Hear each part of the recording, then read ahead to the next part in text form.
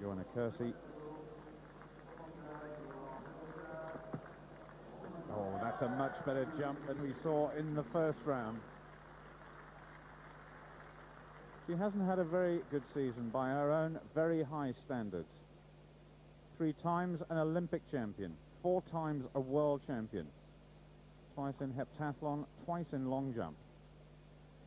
And the battles between her and Heike Drexler, really some of the most talked about competitions in World Championship history.